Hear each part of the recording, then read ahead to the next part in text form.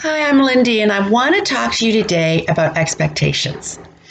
I think if somebody asked you, do you tend to be positive or negative?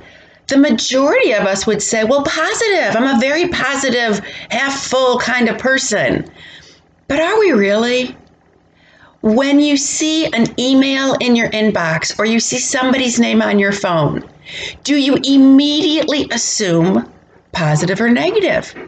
Because I find myself thinking, oh, what's wrong now?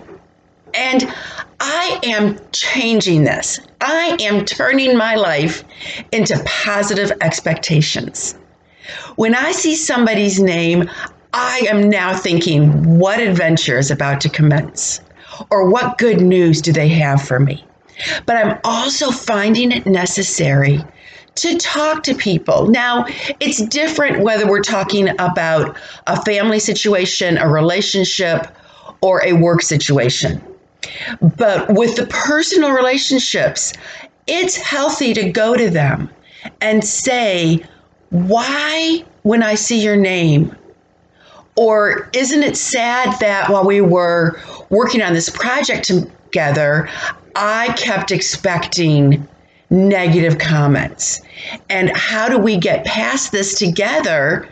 Because I want to design a life of positive expectations. And we can. We can intentionally reject any negative emotion that comes to us and say, no, I'm not going to buy into this. Life is good, and I'm going to sit here and, if necessary, make a list, maybe mental, maybe I need to write down a list of all my blessings, because there are a lot of them. And so why? Why do we give into the negative thoughts?